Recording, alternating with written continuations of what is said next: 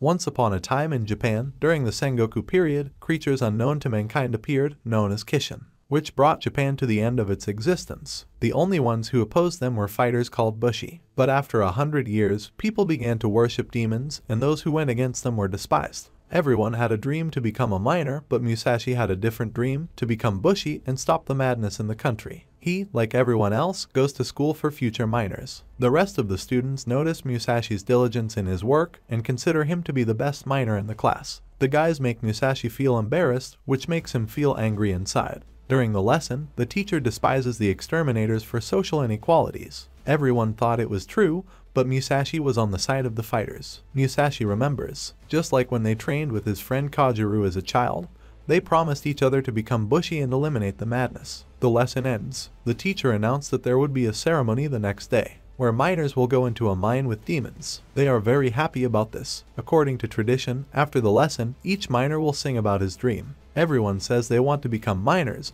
but Musashi never brought himself to tell the truth about his dream of becoming a Bushi. Therefore, like everyone else, he declared that he wanted to be a miner. Already outside, everyone says how cool it will be at the ceremony, but Musashi distances himself from everyone, insisting that he still has things to do. He went to his friend Kajuru, but he himself does not want to see him, and every time he drives Musashi away. But he came with the intention of putting an end to mining and said that it was time to go exterminate the demons. Kajuru, forgetting about the promise and remembering that he was despised because of Bushi's offspring, stands up to Musashi's wishes and declares that Musashi himself no longer takes this seriously. The guy doesn't give up. He declares that he will become a Bushi and runs away from Kajuru. But Kajuru's insistence was not in vain. He was a descendant of Bushi, and in school days, teachers told others that the Bushes were criminals. The day of the ceremony arrives. All the miners go into the mine, where, before its entrance, all the miners' things are taken away. Everyone wants to see what they want, so no one cares. And then the gate to the mine opened, and they were very scared. This promised paradise was filled with demons who watched over the miners' work. They have become slaves of this mine, and they will no longer be able to get out of there no matter what. Musashi knew that this would happen, and therefore he was glad to meet the demons, but he could not fight. His pickaxe was taken away, and he had nothing to fight with. But then on the floor he notices a pickaxe with which he will desperately fight. At this time, the daydreaming Kajuru noticed the box Musashi had left on the floor. A training diary fell out of it, which told how Musashi had been training his pickaxe skills for years in secret from everyone. During the fight with the demon, the other miners desperately tried to stop Musashi, but he was already blaming himself for lying to his dream. Having already been beaten and weakened at the hands of the demon, he finally cries out his dream of becoming a Bushi. At this most needed moment, Kajuru saves Musashi by knocking down a demon on a motorcycle. He gives the weapon to Musashi, and they are already standing back to back, ready to fight together. The dream fight begins, and in the end, the main demon Kishin comes. Musashi and Kajuru ride a motorcycle, knocking down demons. Along the way, Kajuru admits that the Bushi are not heroes to him at all. Musashi showed no signs of seriousness and told Kajuru that he just needed to try. A demon stood in their way, which was Kishin. Musashi cuts him in two, but Kishin regenerates. Later, people who believe in Kishin come running. They bring him offerings so that Kishin will transform into his true form. Kishin transforms. In this form, Kishin easily knocks Musashi and Kajuru off his motorcycle. People loyal to Kishin say he hasn't been in this form for 5 years. In fact, Kishin only wants swords, so he grabs Kajuru and mercilessly tries to take his sword, but he grabs hold of him and refuses to let go. At the limit of his strength, Kajuru remembers his father's words that their swords are Bushi's pride, which is why he is so devoted to him. Eventually, Kajuru's powers run out and Kishin absorbs his sword. Influenced by the memories, an angry Musashi jumps onto Kishin's stomach. He immediately finds his weak point and begins to hit it. Kishin desperately tries to defend himself, but Musashi very cleverly dodges it. Musashi breaks the weak point. Kishin is overthrown. Musashi falls into the gastric juice to get Kajuru's sword. Musashi finds his sword and with a smile on his face gives the sword to Kajuru. Kajuru is very grateful to him. Musashi says that he should take care of her. After defeating Kishin, Kajuru still decides to return to the path of Bushi, which makes Musashi very happy about this. People on the tower notice that the Bushi gang is approaching them. They are completely terrified. A huge temple levitating in the air breaks through the spatial barrier. It was broken by people who had the same motorcycles as Kajuru. It turns out that these people, the Take-Da gang, came to finish off Kishin. Their leader asks the guys to move away for safety, but they prove that they killed Kishin by ripping open his belly. The leader scoffs. He says that this is not enough, and at that moment Kishin gets to his feet again.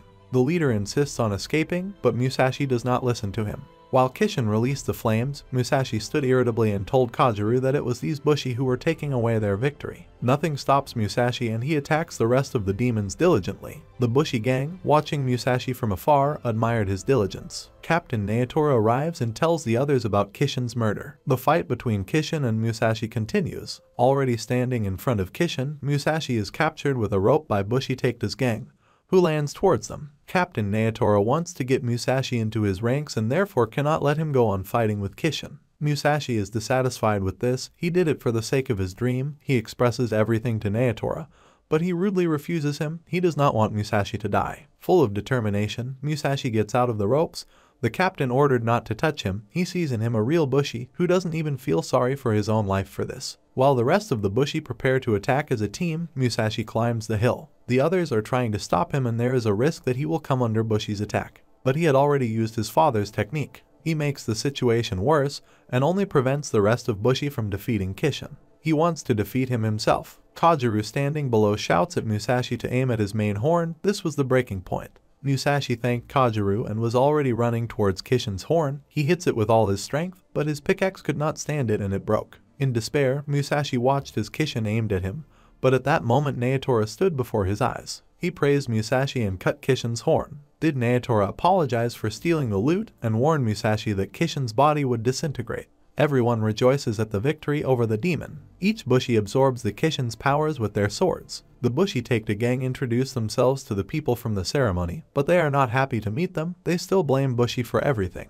Naotora refutes their words with the honor of the entire gang, promising that they will fight in the name of their fallen comrades. Kajuru listens to the captain's words and admires him, but Musashi is still angry with him. He wanted to say something to the captain, but he restrained himself and was about to leave. The captain stops Musashi and continues to praise him. Musashi cannot restrain himself and begins to be rude to him, from which the captain, on the contrary, continues to praise him. He respected Musashi for his courage. He gives him a pendant with a huge crystal and leaves, mocking Musashi further. At home, Musashi and Kajuru talk about Naotora. Musashi is pissed off about him. Musashi did not see anything like that in the pendant that Naotora gave him and therefore was ready to break it. He is stopped by Kajuru and they both notice that it is a kaleidoscope. They both found out that this kaleidoscope indicates the location of the demons. They remember Naotora's words about searching for other Kishins and everything works out for them. Interested in the Bushi swords, they decided to read the entire scroll. Kajuru couldn't read, so he did Musashi a favor. The scroll said that more than 100 more Kishins would attack the country, and they would all be different. They must be defeated. How the strongest Bushi will come and defeat the strongest Kishin. This sign will be the unity of the country. Having received all the information from Musashi, he ran to Bushi Taketa to ask if it was all true. Musashi begins to question and notice every single thing, which makes all the Bushi surprised by his attentiveness. Musashi promises that he will defeat all the demons, and they support him. The next day, Musashi and Kajuru leave the city. Full of optimism, Musashi and Kajuru ride through unknown lands. They couldn't find anything and eventually they ran out of food. On the 7th day of adventure, the guys, exhausted by hunger, are rude to each other. But suddenly, Kajuru decides to go fishing, calling it the power of independence. Having caught plenty of fish, Kajuru mocks Musashi, saying that he could not do anything. Musashi leaves offended. Kajuru thought about his words and at that moment, Tsugumi approaches him from behind. Musashi wants to forgive Kajuru and heads back to him, but sees Kajuru lying wounded. Frightened, Musashi runs up to Kajuru, but Tsugumi attacks him too, demanding all his valuables. Musashi resists, but Tsugumi does not let him go and engages him in battle. Tsugumi is unable to physically defeat Musashi, so she switches to another personality and tries to lure Musashi with her body. Musashi does not fall for this bait and throws Tsugumi back. Tsugumi becomes more serious and she activates her weapon, but a ringing sound comes from the cone-shaped hill to summon the entire Kasemda gang. Tsugumi takes the motorcycle from the guys. Tsugumi arrives at the temple and apologizes to her father Hideo, who is the leader of the gang. Kajuru and Musashi follow in Tsugumi's footsteps with their cheeks full of food. Kajuru intends to take the bike back. The guys enter the temple and are met by Tsugumi, but with good intentions, which makes the guys suspicious. Walking past Tsugumi, the temple offers a view of the city beyond. Musashi didn't know that there were always civilizations behind the Bushi temples, so Tsugumi talks about it in more detail, that the Bushi are one big family that hunted demons wherever they were. Walking around the city, Musashi and Kajuru continue to be amazed by life here. Tsugumi is met by children who want to fight with her. From this sight, the guys remember their childhood. Kageru replaces Tsugumi, and at this time Tsugumi communicates with Musashi. Musashi touches on the topic of ordinary life in the city, but Tsugumi only has bad memories of this topic. As a child, she lost her older sister whom she loved very much. Musashi finds out that they are similar to each other. Their conversation is interrupted by Kageru asking Musashi to play with him and the children. Hideo invites Musashi and Kageru to his temple to get to know each other. Hideo found out about their kaitsu transport and thought that they would look good in the ranks of his gang, and he invites them to join him. The guys are confused and Hideo gives a condition to share kaitsu with them. Not knowing what it was, the guys asked Hideo this question, but he considered them useless. Hideo ordered Tsugumi to tie them up and put them in prison, which she cannot refuse him. The boys are in captivity. Tsugumi apologizes for bringing the guys. Hideo is very cruel and negative towards those who are not capable of becoming his bushi. Due to the lack of worthy people, Hideo will be forced to order all residents to defend the city with their lives in the event of a demon attack. Tsugumi is against this since he understands that it will be cruel to send the elderly and children into battle, but Hideo is indifferent and begins to get angry at Tsugumi. A tearful Tsugumi came to the guys to tell them about kaitsu and ask them for help in the great battle. Musashi is ready to help Tsugumi because he sees that she is excitedly keeping silent about something. Because of this, Tsugumi began to think about the past and ran away from the guys in tears. At dawn, with the skills of Kageru, the guys escape from prison. Already at the top of the city they find their motorcycle, and at the same time a huge demon that was approaching the city. Tsugumi, running around the temple, is stopped by Hideo and reports that a demon is approaching the city. Hideo wants to carry out the plan and orders Tsugumi to bring out all the villagers to fight against the demon. Tsugumi refuses and forces Hideo to be upset with her, but Hideo is just playing with her emotions. He takes her and puts Tsugumi in front of the cliff. He says that he doesn't need her anymore. At the last moment, he gives her the chance to remain his bushi, which she does not refuse. Now Tsugumi is simply obliged to follow all his orders. Tsugumi is ready to run away from Hideo, but she is stopped by a storm of memories and Hideo's words. Completely depressed, Tsugumi cannot make up her mind, but then Musashi and Kageru on a motorcycle fly into Tsugumi's wall and, as if nothing had happened, ask where their swords are. Tsugumi shouldn't tell them anything at Hideo's request, but they insist that she shouldn't listen to him. Tsugumi again blames herself for her weakness. Musashi supports and encourages her. Musashi offers to defeat the demon together and Tsugumi doesn't mind. She takes the guy's side. The demon is approaching. The guys watch the residents of the city, who will have to fight for Hideo. He orders them and the residents do not understand how they can fight the demon. Tsugumi attracts attention with a smoke bomb, trying to buy time for the villagers to escape. She begins to argue with Hideo about the best strategy against the demons and Hideo notices that she is up to something. While he suspected her further, Musashi and Kageru knock out Hideo's henchmen in the smoke. Now the residents have a chance to escape, but they are still afraid of Hideo himself, who will be ready to execute everyone for their escape. Tsugumi decides to defeat Hideo so that the residents will no longer be afraid of him, but noticing this, he orders the guards to place the residents in positions. Musashi and Kageru stop them from doing this. They tell Tsugumi to continue fighting Hideo while they themselves deal with the guards. Tsugumi, already with the weapon activated, runs to attack Hideo, but he was stronger than her. Tsugumi loses the fight and Hideo, despising all the residents as unable to live without him, beats Tsugumi further. He is stopped by Tsugumi's speech, who moves away from her. The second round begins. Tsugumi's weapon begins to strengthen. She overcomes her fears and attacks Hideo again. Trying to reason with the residents, Hideo starts shooting at Tsugumi with a bow. He misses every time and the time comes to finish off Hideo. Tsugumi grabs him with a rope and throws him to the ground with all his might. This time Tsugumi wins and she orders the villagers to flee. Everyone had already fled, but Tsugumi stayed with her father, holding him in ropes. The demon is already a couple of minutes away from her. She has no chance of escape. Tsugumi has already come to terms with death, but at the last moment, Musashi and Kageru save her on a motorcycle. The temple and the city were destroyed, but no one cares because the leader whom everyone feared has been overthrown. The residents ask Musashi and Kageru to take Tsugumi with them, but she is categorically against this. She does not want to forget what is valuable to her. She herself is confused in her choice and still joins Musashi and Kageru. The squad gradually increases. The night before leaving, Musashi comes to the lonely Tsugumi to chat.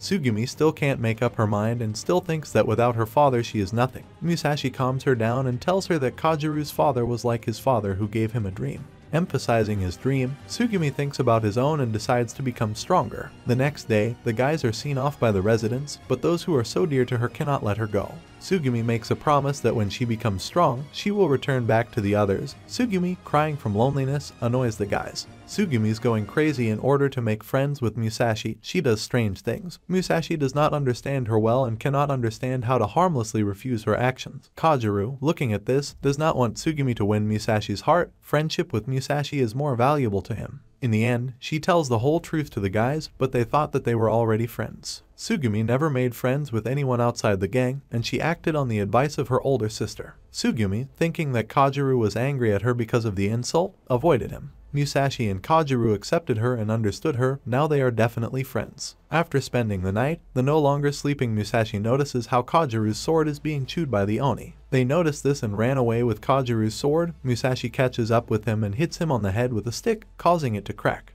In an attempt to break the horn, they ran to an unknown place where swords were stuck into the ground everywhere. Musashi meets a guy in a hood and advises him to take one of the swords from the ground in order to defeat the Oni who was eating Musashi's sword. He, noticing this, instantly takes out the first sword he comes across. An aura comes from the sword and he literally gains control of Musashi. The Wanderer orders Musashi to cut the demon, and without thinking, he cuts the Oni's horn. Musashi is surprised by the strength of the katana and Shiryu, considering him not a novice user of the Kaitsu sword. Musashi stood and took the strength of the defeated demon, but the sword could not stand it and broke. Musashi apologizes to Shiryu, but he says that he didn't need her. But Shiryu, interested in this, looks into the soul of Musashi. He is mistaken in his thoughts. Standing on Mount Nanao, she says it's time to leave. Going down to Shiryu, she again notices his field of swords. It turns out that Shiryu is a sword fanatic who imagines girls in them. Musashi, who calls out to these two, asks who they are. They coldly answer him that they are chained dogs and they have no names. After listening to Musashi, Tsugumi talks about a place that sells Kaitsu swords.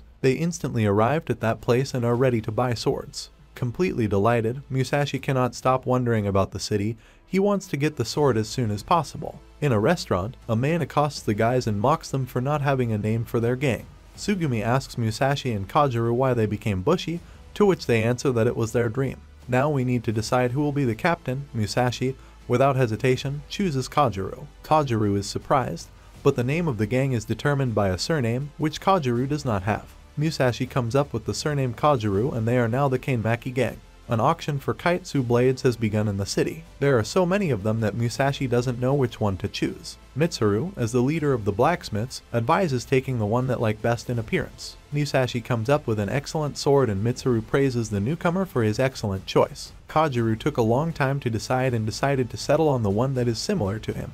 Mitsuru declares the auction open and tells the guys to pick up their swords. Musashi takes the sword by the hilt and feels the same feeling as then. In the field of swords, Mitsuru calls this the ritual of choosing the owner of the sword. Kageru also takes the sword and the ritual begins. Visual effects fill Kageru, but this is just a custom. The ceremony was successful and now Kageru has a new sword. Kageru looks at the people who also went through the ritual and notices that the colors of the sword aura are different for everyone. Asking Mitsuru a question, she says that Bushi has his own soul color and unfortunately, the blue color Kageru received turned out to be the most common one. In addition to blue, there are 4 more colors, but each of the gang wants a person with a red soul. Musashi is still on the test, but as he passed, he began to feel differently. Suddenly the memories changed their tone and Musashi had to see the day of Kageru's father's execution. The shell of Musashi falls into pitch darkness. From where the appearance of a girl appears, it turns out to be the appearance of the sword itself and the sword removes Musashi. In real time, Kageru and Tsugumi notice how Musashi is covered in spikes and a black aura. Unfortunately, this means that Musashi is rejected by the sword. After several more attempts to pass the test, Musashi was unable to pass it. Preparing for the next time, Mitsuru stops him, saying that he won't succeed. His body is not designed to use Kaitsu swords. Guys come to the depressed Musashi to support him, but at that moment Kishin falls from the sky. The residents riot and Kishin attacks the frightened Musashi. Kageru repels his attack. Small demons are attacking the city and the only one who protects it is Kageru. He copes well with the powers of the new sword. People thank him for saving him. Musashi, who watched the battle, feels useless because he never fulfilled his dream like Kageru did. All swordsmen are called to the mountain. Kageru and Tsugumi leave Musashi at his request. Musashi cannot understand why everything went smoothly on the field in the morning, but today it didn't work out for him. Remembering that moment, Shiryu appears behind Musashi. He was watching all the time, and so he decides to show Musashi that he, too, is rejected by a sword. Shiryu is extremely happy that he met someone like him. Shiryu invites Musashi to become stronger because after all, he knows another way. Shiryu explains how to accept a rejected sword. He needs to surrender to the will of the sword in order to become the Kaitsu blade yourself. Shiryu proves his strength and in one fell swoop makes a huge hole in the ground, which he soon chops into small pieces in the same fell swoop.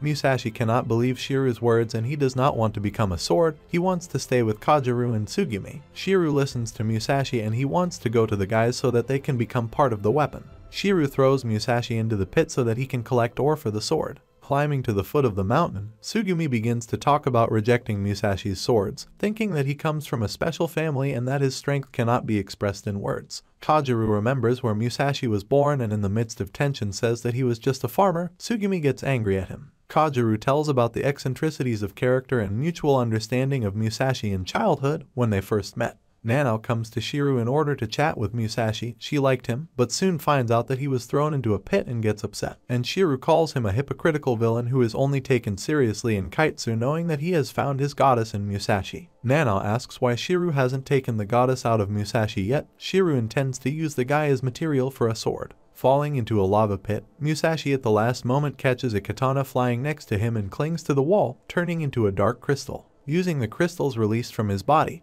Musashi manages to rise a little, but he is distracted by a girl's voice inside and, losing consciousness, finally turns into a crystal. Musashi's consciousness is transferred to a strange place where the obsidian goddess was already located. Musashi asks her to go back, but she doubts him and does not let the guy go. The angry goddess forces Musashi to remember his indecency on the part of the inhabitants of his city after the death of his parents. Musashi was hated by all the inhabitants and despised him every time. One family allowed him to stay, but he was not supposed to go out and attract attention in any way. He was hated more and more for his disobedience. And the only thing the others entrusted to Musashi was to throw a stone at Kageru's father so that they would think that he was normal. Completely horrified, Musashi remains to do so and belittle Kageru's father. The goddess presses on Musashi's sore spot, despising him in every possible way, saying that he will never become Bushi. If Musashi had mastered the sword, he would have been a red soul, and the goddess was afraid that she would be hunted. Musashi, losing his will, remains with the goddess. At the top of the mountain, the other swordsmen see the headless,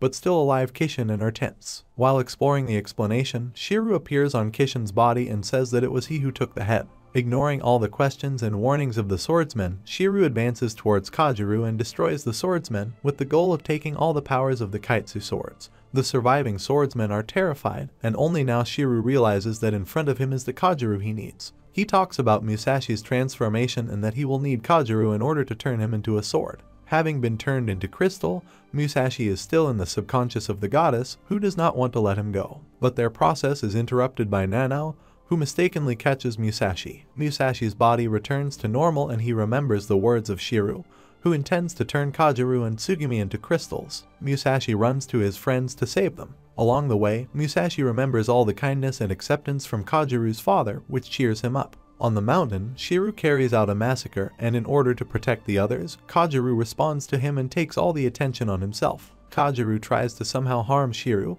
but he can't cope and Shiryu hurts the guy in one fell swoop. Grabbing Kageru, he begins to despise him, but at this moment Musashi is already standing behind him. Kageru and Tsugumi are glad to see their friend alive. Looking at his outfit, they wonder about accepting the sword, to which he simply remains silent. Shiryu, who noticed the living Musashi, is very surprised and begins to blame Nanao who came to him. Shiryu doesn't fully trust Musashi's powers, so he wants to see his powers and comes up with a plan to extract the goddess from the guy's body. Kageru is still wary of Shiryu, thinking that they are trying to kill him. Musashi, who stands in the way, encourages the guys and lets them remember the words of their relatives. Kageru, Tsugumi and Musashi prepare to fight against Shiryu and Nanao. Nanao divides her staff into 7 blades, preventing the guys from attacking her. Musashi admires her even in such a situation. Shiryu chose to simply watch her employees battle and encourages her. Musashi calculates all of Nanao's attacks and decides to attack her. Piercing a stone with his sword, he puts all his might on the impulse of the blow and deftly flies over Nanao's blades,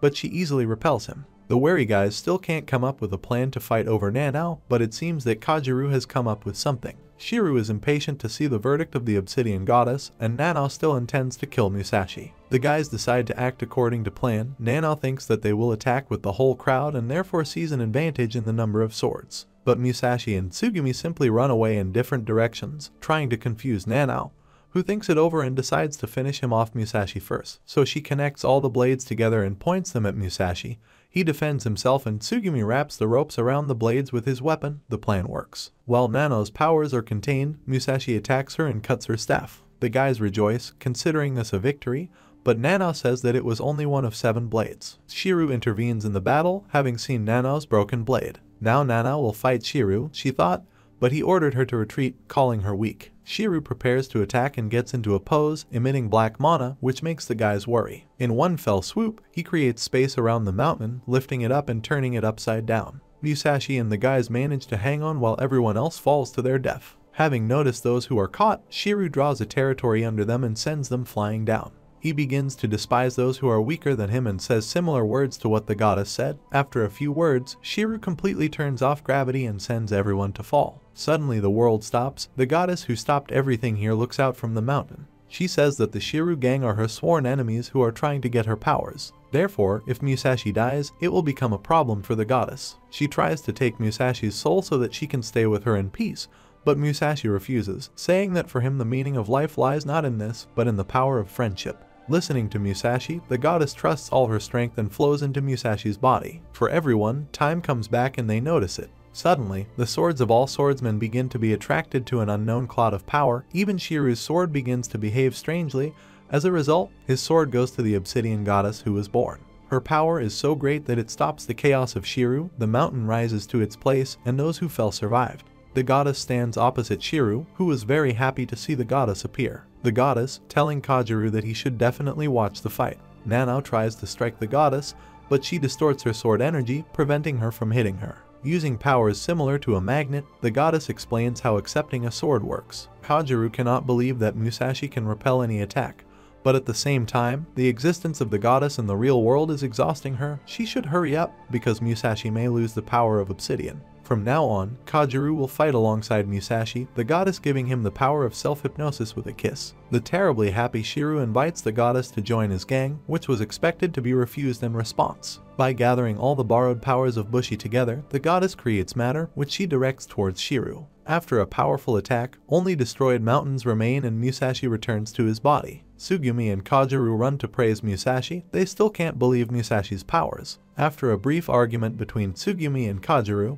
Tsugumi notices Musashi's rusty katana and points at it, the sword crumbling. Mitsuri says that this means that Musashi's potential has not yet been revealed and thanks him for saving him with the others. Suddenly, residents notice a huge hole with Kishin's missing body. A space is cut above the sea, from which the living Nanao and Shiryu emerge with the body of Kishin. At that moment, Shiryu managed to use his technique and escape. A funeral is taking place in the city. Everyone will honor the memory of their loved one. Tsugumi also becomes sad because of the memories of her sister, and just as quickly becomes cheerful. At night, Mitsuri provides the guys with a place to sleep. Tsugumi is incredibly happy with the soft beds. The leaving Mitsuri stops Musashi with a request to take the test again. In the morning, Musashi comes to the test, where there were already spectators and were ready to watch what was passing with anticipation. Tsugumi is afraid for Musashi because he chose the very sword that refuted him. Mitsuri declares the test started. Before taking the katana, Musashi remembers Tsugumi's words and raises them in front of all Bushi. Full of strength, Musashi takes the sword and amazingly passes the test,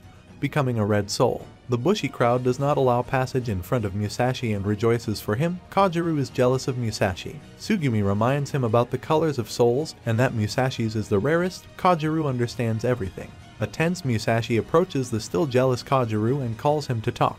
Musashi tells him about the visions during the test and the goddess who showed him his father. Musashi seems that the father and the goddess are somehow connected. Asking Kajiru about this, he first denies what he heard, but at the same time suspects his father of secret connections with Bushi because he left him a motorcycle and Bushi swords. It turns out that all this is true. Shiryu tells Nanao about the cruel deeds of Kajiru's father, and that he had the powers of the obsidian goddess, who after a while switched to Musashi. The guys are getting ready to leave the city of blacksmiths. Kajiru, who was repairing a motorcycle, still couldn't believe about his father's activities, but following in his footsteps, he should understand something.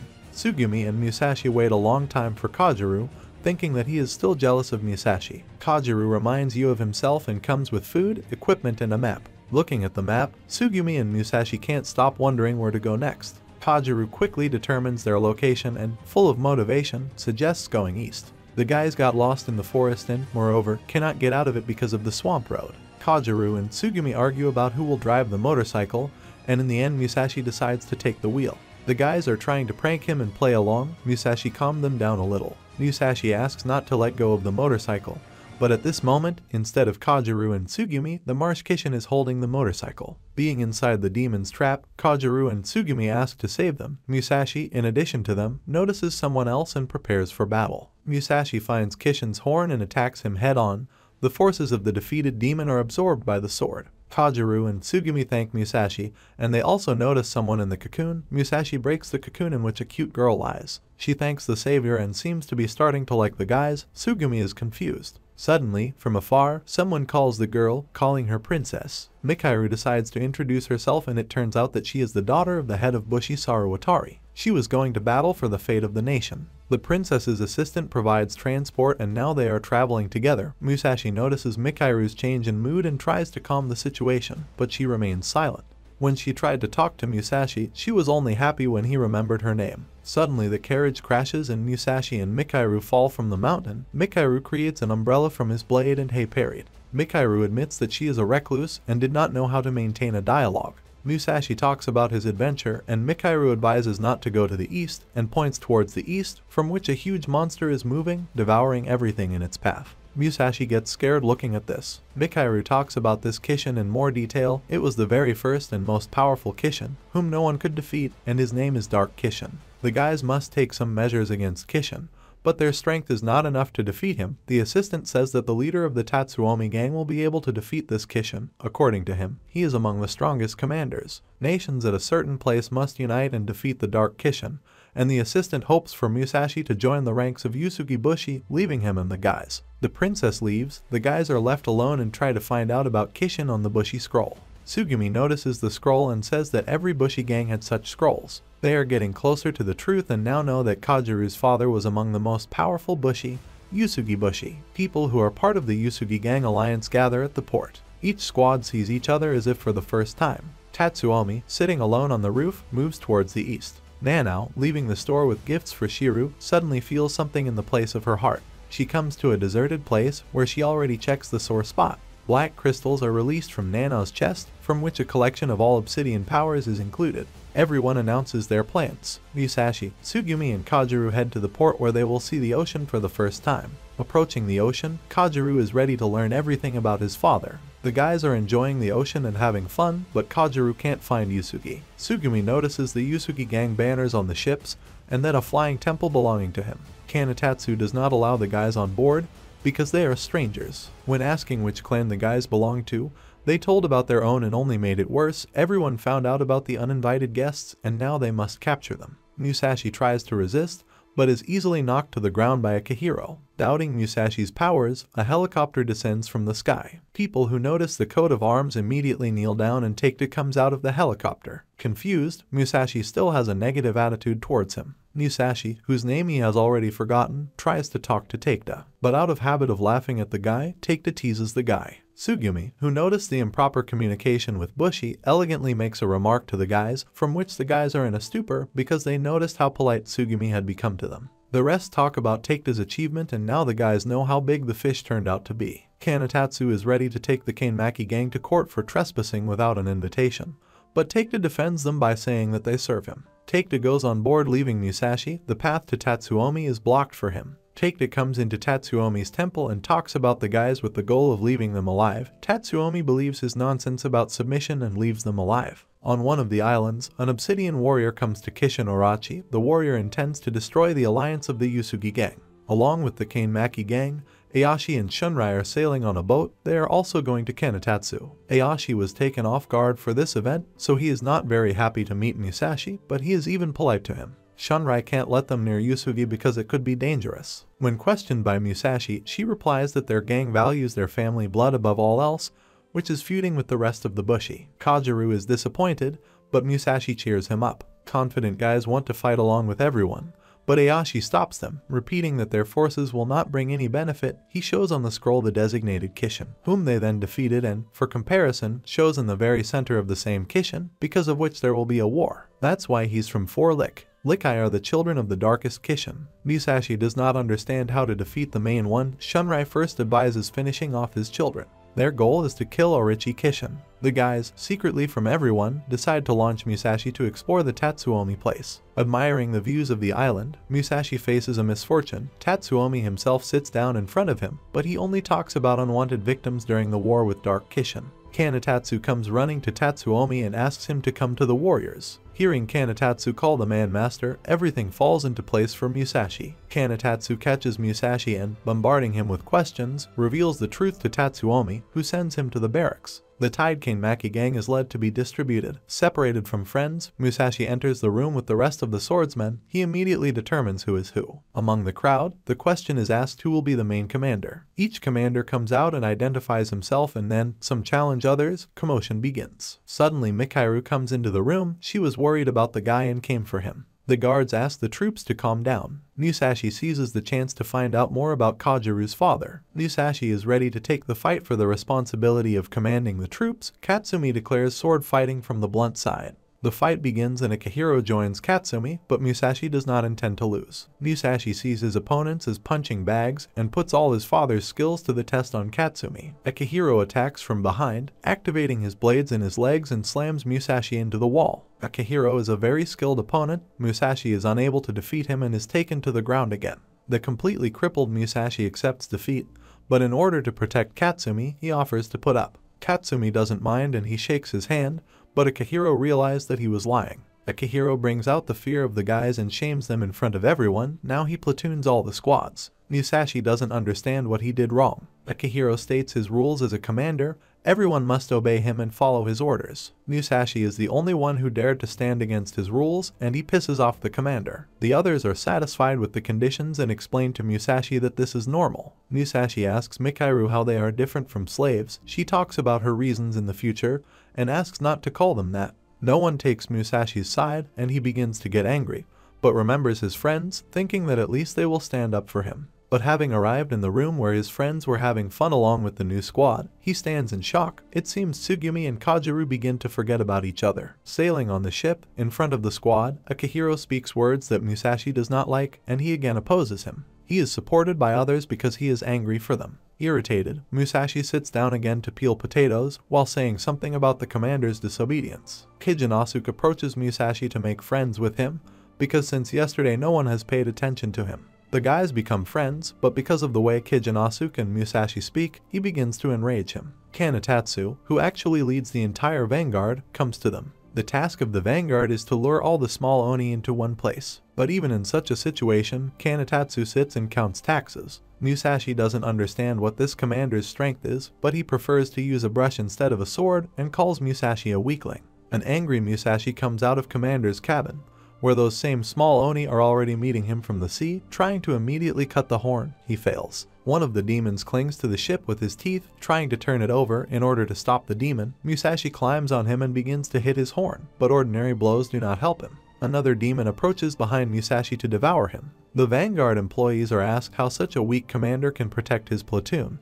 but Kanatatsu makes himself known and saves Musashi and, like a spark, immediately cuts the horns of 2 demons. Tatsuomi gave part of his name to Kanatatsu, seeing him as his strongest ally. Kanatatsu used one of his red soul forms and absorbs the Oni's powers. Kanatatsu asks Masayuki to record every battle of the vanguard, but he teases the commander and a small argument begins. Kanatatsu has a funny way of arguing with his subordinates. Kanatatsu asks them to stay in formation, but they didn't understand why. Since the battle was over, the rest of the Oni were coming out of the sea. There were so many of them that it was hard to count them. Kanatatsu encourages the entire frightened squad and, with his own strength and chains, gathers several Oni into one column. Gathered in one row of demons, Kanatatsu instantly breaks their horns in flight. While in the castle, Takeda and Tatsuomi have memories. Tatsuomi and his people have found the obsidian goddess, and he wants to change the course of history, but the black dogs are also aimed at the goddess. Takeda is sent for reinforcements. Kajiru and Tsugumi cheerfully celebrate their victory with their squad. While the rest of the squads don't know what to do with themselves, they are very angry with Akihiro. Kijinosuke and the girls search for Musashi, but cannot find him. Then, after defeating the Kishins, Musashi decided to find out more from them, and as a result, everyone rejected him, and now he sits in front of the sea all sad. At night, Musashi wants to escape but is stopped by Katsumi. Having retreated to a deserted place, Katsumi understands Musashi's feelings and begins to motivate him. The guys begin to get along. Katsumi regrets not becoming a commander.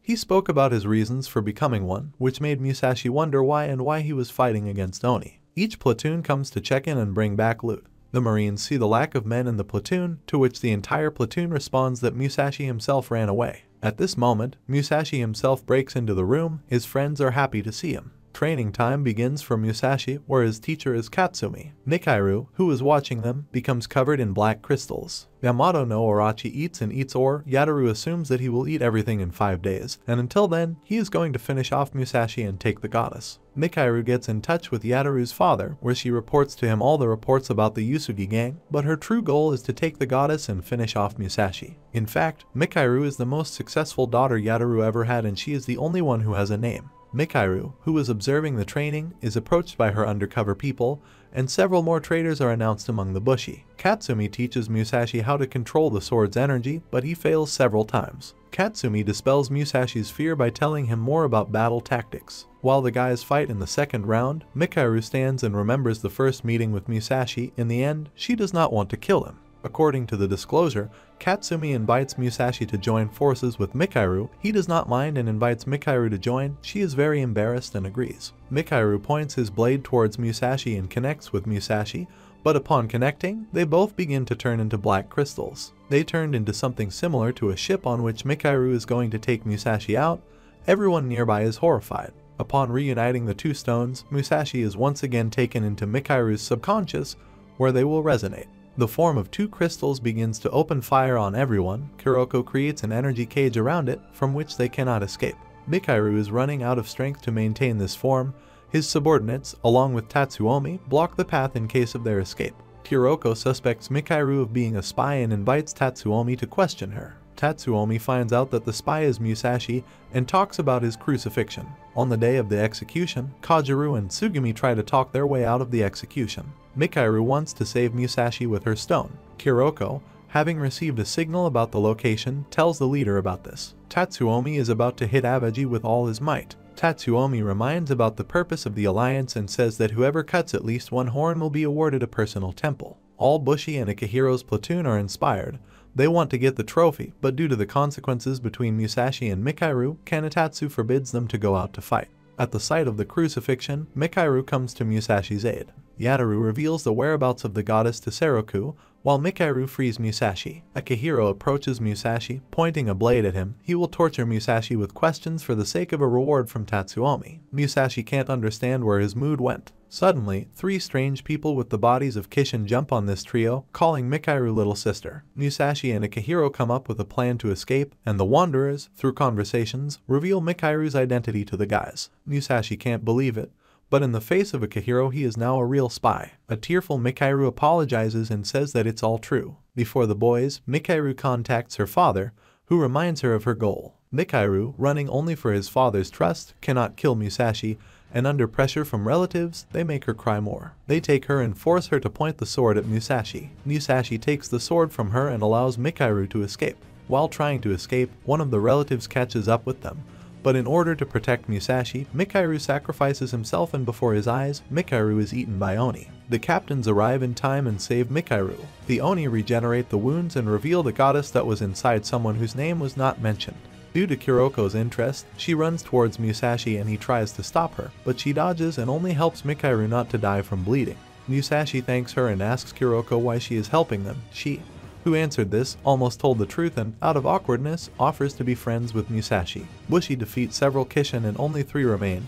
Due to lack of strength, Oanami and Minami ask Mishima to feast on her. The Oni begin to eat their older sister, gaining strength from her. Yataru's father considers this normal, and further incites the younger ones. Iwanami and Minami transform into the bodies of Yamato no Orochi. Kanatatsu immediately attacks Minami, but she repels his attack. After their transformation, the city was attacked by the same Oni, devouring the inhabitants. Kanatatsu cannot tolerate lawlessness and distributes the platoons to their places. Kuroko and Musashi watch as Bushi fights, whose attacks are repelled.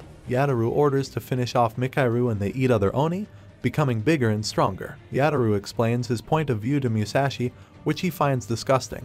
Already at the height, having united with the forces of Bushi Tatsuomi, he is preparing an attack. Yellow rays are reflected by Minami, which are directed towards Tatsuomi's allies. Musashi and Oni do not understand why he hits his own, but Kuroko explains that Tatsuomi's yellow soul only increases the physical strength of his allies. Bushi blades become sharper, speed and strength increase. Snarling with Yataru, Tatsuomi gives strength and support to his allies. He gives the order to destroy all Oni. The Oni can no longer cope with the forces of Bushi, and they lose to them by making fatal mistakes. Residents admire Bushi as they did at the time, but could not understand how the Oni got into the castle under the influence of enormous protection. On the ceiling of Tatsuomi's house, a space appears from which Shiryu emerges. With his sword powers, he is the one who moved the demons here and kills Tatsuomi. Joyful residents rejoice, but the commanders still do not understand how the demons appeared. While talking to Kanatatsu, Shiryu counters at them, saying that he was the one who brought the demons. The captains are very angry and Shiryu picks up the sword of the fallen Tatsuomi. Blood oozes from the castle. Enraged by the news, Kanatatsu attacks Shiryu,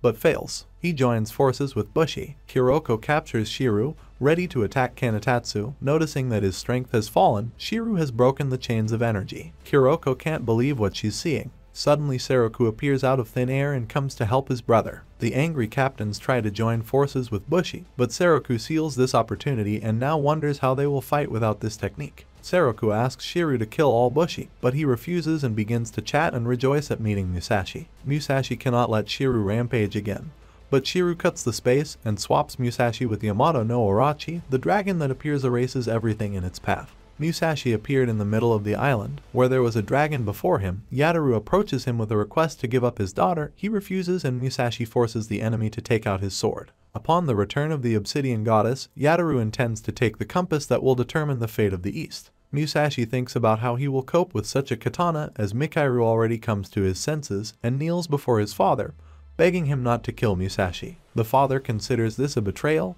but Mikairu says that Musashi, who was able to accept her, is more valuable to her. After Mikairu's story, Musashi hates her father more and more. Yataru suddenly becomes kinder to her and tries to console her. Musashi begins to smell something wrong and, as it turns out, he really wanted to kill her. After Musashi protects Mikairu, Yataru says goodbye to his daughter and turns her to stone. Chaos continues in the city. Kanatatsu is captured by a thread which seriously harms him. The parrying Shiryu becomes bored with the fight and becomes more interested in the goddess. Due to the failure of the task and Mikairu's tears, Yataru turned his daughter to stone for such reasons. Yataru tells in more detail how Mikairu was born and that this stone shell is Mikairu herself. His stories hit Musashi where it hurts. He tries to convince Yataru and soon, he manages to beg Mikairu to return. Mikairu's stone shell breaks and she returns. Musashi is very happy to see her, but during Yataru's transformation he destroyed her memory and emotions. Mikairu no longer has a clue who is standing in front of her. Musashi gets extremely angry at Yataru and starts fighting him. After several serious attacks, Mikairu approaches Yataru from behind, piercing him with crystals.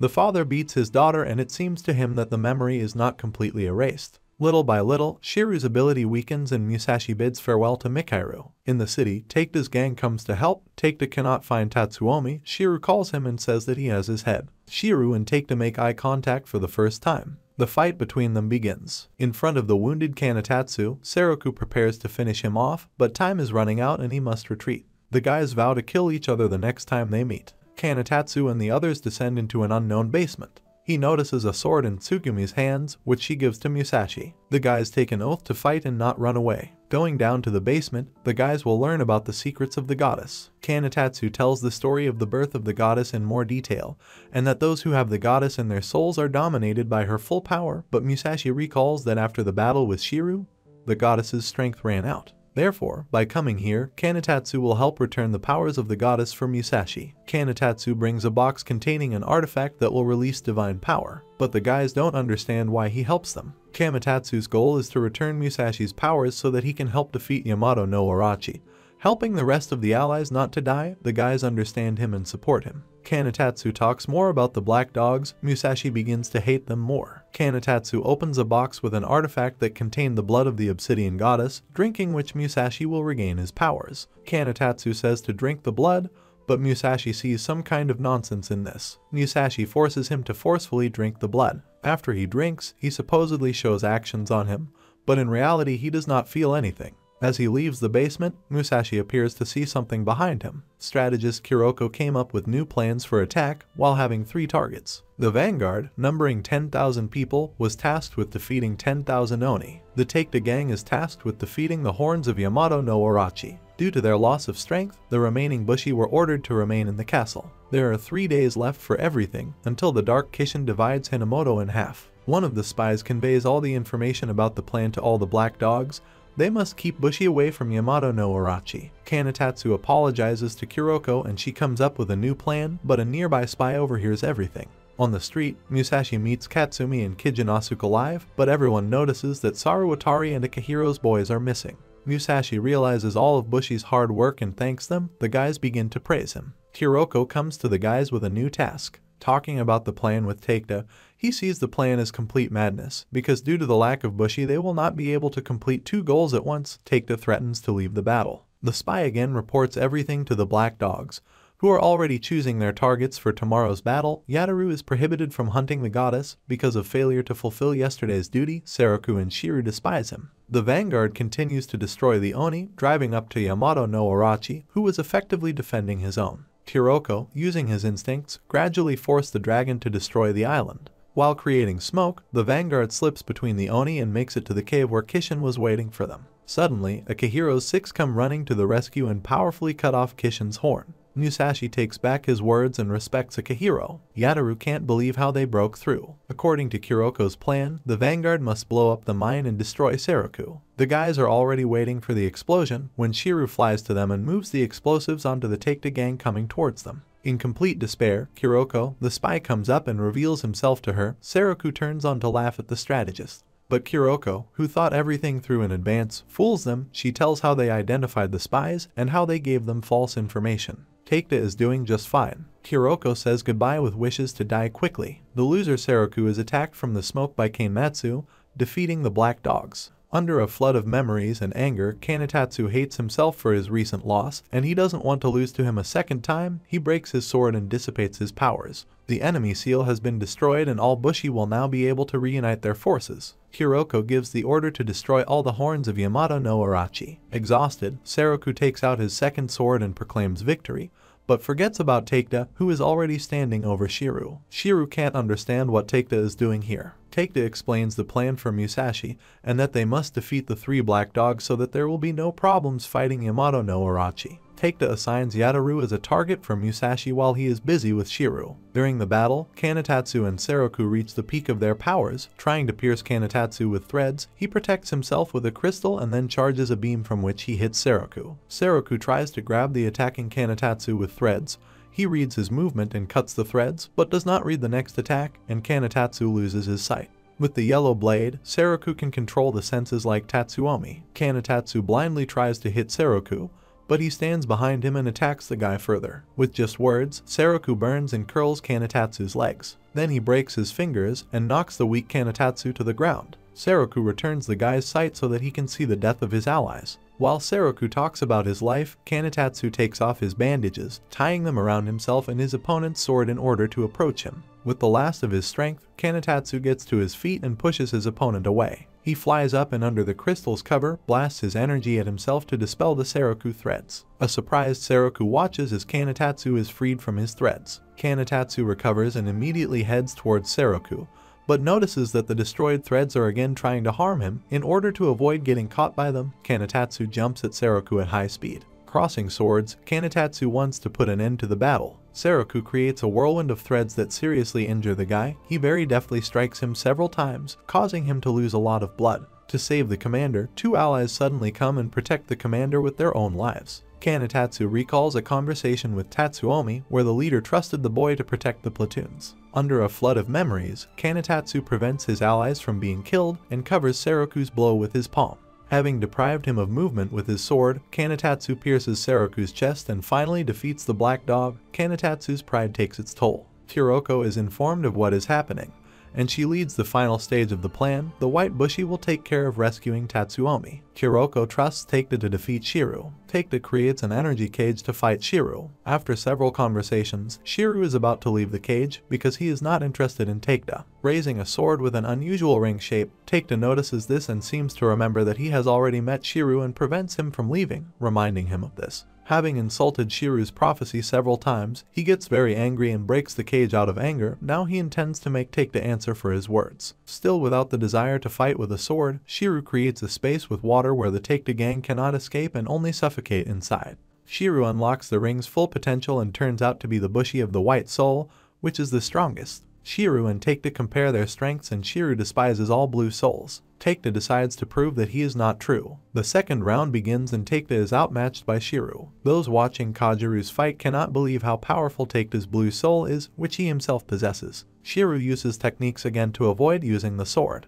This time he cuts through the space with lava, which he pours on Takeda. Takeda's allies stop the lava by covering it with water to harden it. Remembering all the consolations towards the Takeda squad, they are ready to show everything of themselves so that Shiru can be convinced that Bushi with blue souls are worth something. Remembering the test of accepting the sword, the squad remembers Takeda's words that the powers of the blue soul are equal to the powers of Kishin. Remembering this, the squad is encouraged. While Shiru and Takeda are fighting, Takeda creates two forms from the elements of water and fire, directing them at Shiru, but it is too easy for Shiru and he easily cuts through the commander's technique. Shiru cuts the space again to redirect them to a place where they will not be disturbed. Takeda takes water and fire with him. Mocking Takeda's powers, they push each other away and Takeda creates matter in his hand, made of water and fire. The matter forms a blade shape, calling it the strongest technique. Takeda specifically honed this attack for Shiru to repay a debt from the past. In the blink of an eye, Takeda lands a critical hit and destroys Shiru's blade. Takeda returns to the squad, who are very happy to see him back.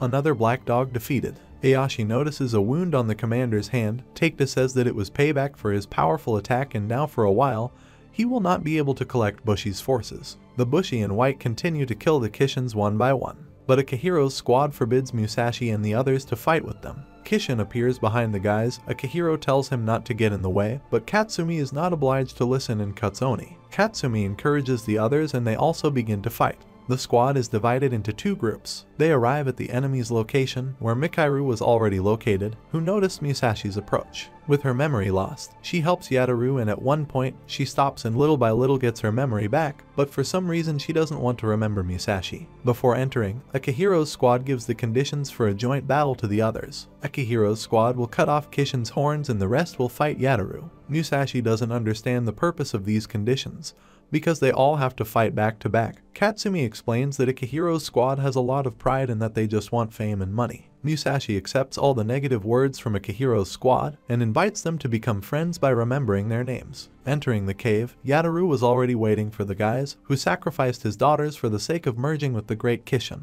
Yataru, who turned into Kishin, creates blades from crystals by controlling them. Noticing that the others are dodging them, he creates blades from his daughters and, raising them up, creates rays that spawn several from the squad. The rest who survived stand full of fear and force themselves not to run away. The only one who is not subject to fear is Akihiro's squad, who attacks Yataru without hesitation. The guys try to transfer their energy to everyone, but Yataru's rays block their path. After several attempts to transfer energy, a blade appears in front of Haruza. Haruza has already resigned himself, but Musashi helps him, breaking the blade. In gratitude, Haruza is only rude to Musashi. Gathering his strength, Musashi attacks the breach, annoying Akihiro's squad in the process. Shimazu noticed that there are more and more rays and there is no room to dodge, but Musashi, not sparing himself, destroys the rays one by one. Yataru does not tolerate this and throws off Musashi. Over time, it restores its rays and seals the walls again. Suddenly Natsuki is covered with rays and, full of fear, he resigns himself. Musashi comes to the rescue, cutting the dark shell of the rays and freeing Natsuki. Shimazu almost manages to connect the energy, but this time the path is blocked by Haruza, and each time Musashi, remembering his father and responding with kindness, saves them. Musashi breaks several of Yataru's blades, and the guys manage to connect the energy with his help. Akihiro smashes Kishin's horn with all his strength. Everyone else rejoices at the victory and relaxes, but strangely enough, Kishin stays alive by absorbing ore. The Takeda squad is wary, because after absorbing a large amount of ore, Kishin can regain his strength. Ayashi and the others try to attack Kishin, but he has already increased his defense and cannot be penetrated from the inside. Coming up with a plan, Haruza takes back all the words towards Musashi and begins to respect him. Now he does not mind fighting together with Musashi. The guys gradually strengthen their friendship. Haruza wants to increase the chain of energy, so she is looking for someone with a blue soul. Katsumi will be the 7th to increase the chain. By picking on Katsumi, the squad's spirits rise. Katsumi is surprised at how weird their Musashi is. Akihiro, standing to the side, just silently watches everyone. Musashi, who finally noticed him, leads him to the others for a plan, but somehow his squad begins to get angry with him.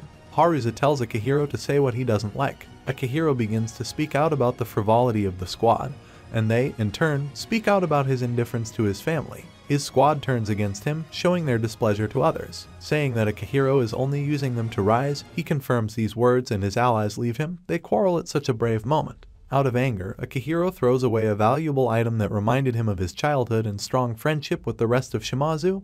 Musashi picks it up and shows it to Fayui. Haruza calls the guys to fight Kishin's horn. They offer Musashi to stand in Akihiro's place, and all the energy will go to him. Having united, the guys were already directing energy to Musashi, but Akihiro stands in front of him, who steals the guy's energy. Shimazu doesn't want to be with him anymore and they ask him to leave. Musashi calms Akihiro down and lets him remember his childhood. In other matters, Akihiro's sword is not to break horns, but it would be better for him if it were so. Akihiro continues to drain energy from his brothers and he eventually overpowers Kishin. The brothers wonder why he has changed in recent battles. In the memories, Akihiro was the only one in the family who became a red soul, and his father appointed him as the leader of the family. Akihiro then refused this, placing all responsibility on Haruza, but his father that after the battle, he himself will understand everything.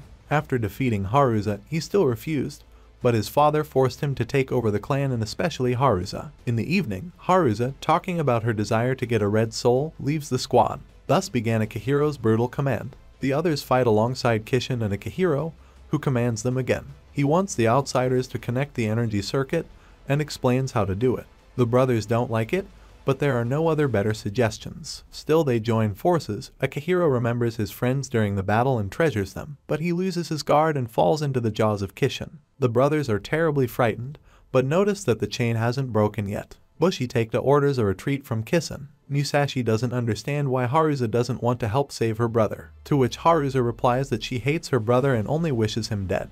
While inside Kishin, Akihiro accepted death for the sake of his brothers, who hated him. But Haruza comes to the rescue. Not believing his eyes, Haruza still shows mercy to him, and gives away the very valuable thing that Musashi provided to give to him. To Haruza's kindness, Akihiro is rude again but explains how the lives of his friends are dear to him, which is why he always left them for safety. Haruza cannot believe her brother's words. He becomes even more sad and blames Haruza for the Battle of Kishin. Akihiro looks in surprise towards the brothers, who also came to help Akihiro. The brothers, having heard everything that Akihiro said, get angry with him and explain that the brothers' help is normal and that it is not worth leaving them. Starting to attack Kishin, the entire platoon connects the chains for Akihiro, but he loses consciousness after receiving the energy. When Musashi offers to defeat Kishin instead of him, Akihiro stubbornly refuses, saying that if he does not defeat Kishin, then the whole meaning of his life will be lost. Haruza reassures her brother, reminding him that brotherly bonds are above all else. Haruza gives strength to Akihiro and he already gets up to fight. The platoon again creates chains and finally Akihiro breaks Kishin's horn. Kanatatsu gives the command to destroy the remaining horns of Yamato no Orochi, and his platoon manages to do so. Yamato no Orochi is defeated, a lot of kaitsu ore fell from him, Bushi absorb it. Keigo thanks everyone and asks who exactly cut off Kishin's horn. The Shimazu brothers point at Akihiro. He tried to convince him that everyone deserves honor, but Haruza reminds him of his old dream and Akihiro stops talking. Haruza asks Akihiro to thank Musashi for returning the valuable item to him. He thanks him, not understanding why he clung to him so much. The alliance now has one last goal, to rescue Tatsuomi. This will be done by Kajiru, Tsugumi and the others. The Bushi notice that after defeating the dragon, the kaitsu ore does not collect into the sword, but simply flies to the top of the mountain. Tsugumi and Kajiru fight the remaining Oni, but at one point black crystals begin to grow from the mountain. Kanatatsu wants to help a white robes, but with such wounds Masayuki stops him. Kanatatsu really regrets that he cannot help them. Musashi remembers his friends and heads to the top of the mountain where the kaitsu ore was headed. Akihiro and Katsumi ran after him. Having already arrived at the top of the mountain, he is met by Tsugumi and Kajiru, along with the living Tatsuomi. The guys are happy about the last completed goal. Tatsuomi tells how Mikairu talked a lot about Musashi, the words catch him and he runs to save Mikairu. Having reached the very top, Musashi and the others notice a black blade floating in the air, near which the real shell of Yataru appears. Preparing for battle, Yataru names his sword Mikairu. Musashi stands up in disbelief. Yataru created the sword of the obsidian goddess from his daughter and is proud of how he beat the rest of the black dogs. Based on the aura, Musashi recognizes Mikairu and becomes very angry. Akihiro warns Natsuki to move away, but Natsuki pretends and says there won't be any problems. Yaotora makes the guy think about his words and uses his sword, shoots a beam at Natsuki.